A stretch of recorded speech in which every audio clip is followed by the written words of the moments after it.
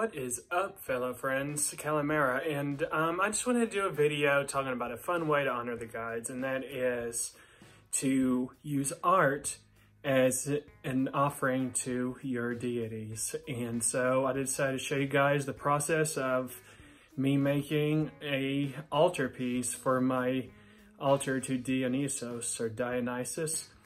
And I'm going to share that with you guys. And the first step that you won't see, because I already made it before I did this video, is that I made a mask. It's going to be a mask that shows the dual images of Dionysus, how the duality of the god, how he is peace and havoc. He's tragedy and it's comedy. There's two sides to everything, and Dionysus helps us see that. And so this is what this mask is going to honor, and I'm going to paint it and make it and put it as an offering on the altar, and I'll show you guys and share it with you. Hope you guys like it. All right, so this is the first step of my mask I made. It's based on the comedy and tragedy, or comedy and drama mask that you usually see. And like I said, it's the duality of Dionysus, and this is the first step. It's a quick dry clay that I made, or it's air dry clay, and I made. So you see it's happy, and then you go around, and it's not so happy. So this is the mask I'm working on as an altar piece for my Dionysus altar, and I'm going to paint it and show you as I go along. Anyways, guys, I hope you enjoy. So first step after I did my mask of actually making it, I went out to the store and bought me some painting supplies from the hobby store, and I got me some fine tip markers to do the drawings on the mask, and then some medium-sized markers that are paint pens to help me color what I want on here. And to actually paint the mask, I'm going to use just regular brushes. And if not, I'm going to use makeup sponges. And yeah, so got me different tips for my brushes. So it lets you celebrate your creativity as well. And it is really a personal offering to do this.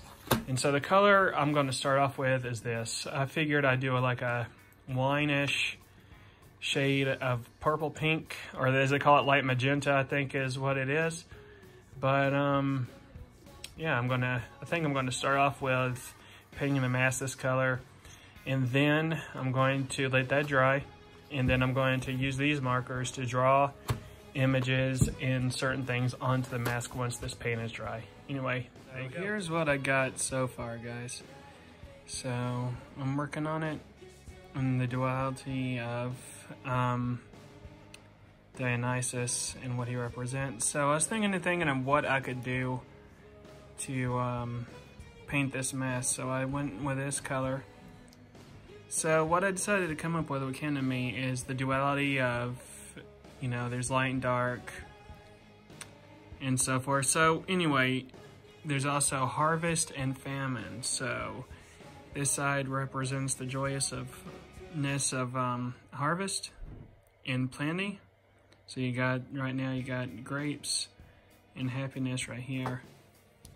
And then gonna flip it upside down. It's worry and famine and drought. So the two sides of life. So that's what I got going right now. And I think that's what I'm gonna stick with, because it looks pretty good. So you got the barren worry and the opposite of happiness. So you got the terror. Art can take many forms. So it's